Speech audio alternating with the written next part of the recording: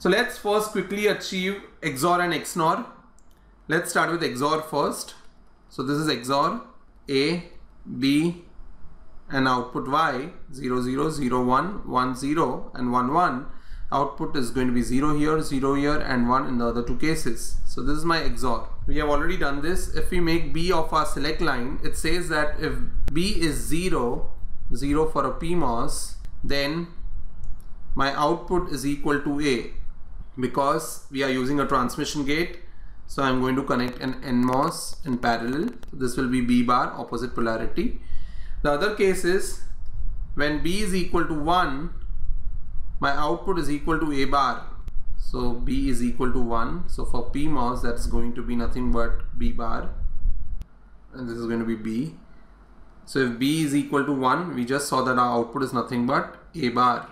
And this is going to be my output A XOR B, which is nothing but propagate in this case. I have implemented my propagate signal. Now I'm going to implement propagate bar signal, which is nothing but an XNOR. An XNOR, I'm going to just write it here again for XNOR. The truth table would be exactly opposite to XOR. So this will be 1, this will be 0, this will be 0 and this will be 1. So let's quickly go ahead and implement this. It's going to be exactly opposite to XOR. It says that when B is 0, my output is equal to A bar. So let's do that. When B is 0, A bar is going to come at my output. Let's connect an NMOS in parallel. We have done this in the previous clip. And this will have an input B bar. And when B is 1, the output is going to be A. When B is 1, that means for PMOS it's going to be a B bar. Output is A. B is 1, output is A. So this is nothing but my propagate bar.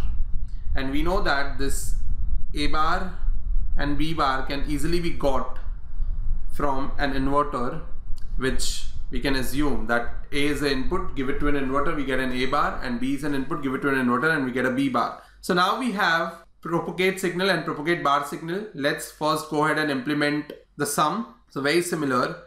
Now this becomes P and this is Cin. So again, it's a 2-input XOR only. So we will have to just do a similar implementation for sum, where now we can say that, let's do the truth table so it's easier for you. So propagate is present, Cin is present, and both of them are XORed. So it's going to be same exactly the way I have written above. So sum is going to be nothing but 0, 1, 1, 0. And we'll implement it in exactly the same way like I have done above. So I'm not going to explain it right now. So this is my PMOSes. I'll connect in parallel the NMOSes. And if I'm making my Cin as a select signal, or we can also make a propagate signal as a select one, you can make any one of them. Let's make the propagate signal as a select signal. So if propagate signal is 0, my sum is equal to Cin. So let's call this as Cin. This as sum. Propagate 0 means to a PMOS, and this will become propagate bar. In other case, when propagate is 1, sum is equal to Cin bar. So this is Cin bar. Propagate 1. For a PMOS, it's going to be propagate bar, and this becomes propagate for an NMOS. So this is nothing but the sum implementation. Now let's quickly go ahead and implement the carry. So very simple. So for carry, we know that when my propagate is 1, I know that my Cout is equal to Cin. So this is my Cin, this is my Cout, connected in parallel with PMOS, which will have an opposite input, propagate bar.